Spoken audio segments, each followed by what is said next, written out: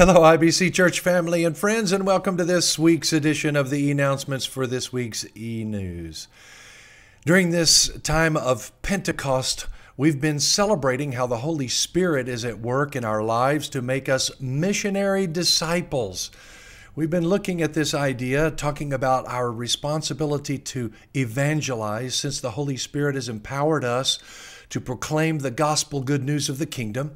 And this past week, what we did was we talked about our missionary responsibility to be disciple makers, to encourage one another in our growth, in our maturity. That's the reason why we talk about making and maturing disciples for the mission of Jesus.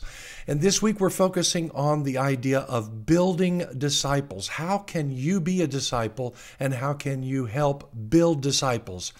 So this week's obedience relates to asking and answering three simple questions for what it means to be a disciple. A disciple is one that's listening to what the Spirit is saying, cooperating with the Spirit's work in your mind and in your heart, and then responding in loving obedience.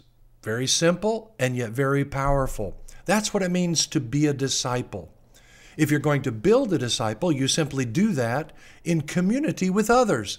That means that you get together with at least two other disciples and you ask and answer those questions to one another, supporting and encouraging and challenging and holding each other accountable to what the Spirit is saying, to God's transforming work in your life, and in obedience. It's that simple.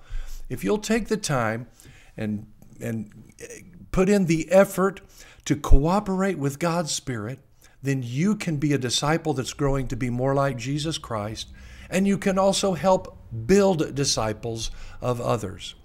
Now, in today's eNews, back in the eNews email, I'm confused.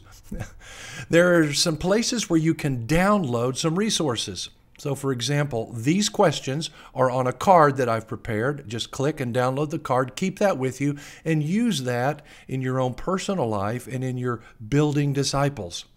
Another way to do this is to incorporate that into your regular small group Bible study time. And that's the reason why I've encouraged you to take a look at the Discovery Bible Study. In the eNews, once again, in that email, there's a place for you to watch a video, to hear a description of Discovery Bible Study. There's also a place for you to download the Bible Study Guide, as well as some scriptures to use in using the Discovery Bible Study for seekers, those that are still looking to find Jesus, for new believers, those that have just found Jesus and have become believers, and also for disciples, ways that you can use the Scripture in a Discovery Bible Study to help you build disciples using some of the same questions that I've already introduced to you. This is what God has called us to make and mature disciples for the mission of Jesus. So let me encourage you, let me challenge you, let me support you with some materials and some resources, but it's up to you to cooperate with God's Holy Spirit to put into practice the loving obedience that is following the Spirit in being a disciple and encouraging one another to do the same. If there's some way that I can help you find and follow Jesus, please let me know.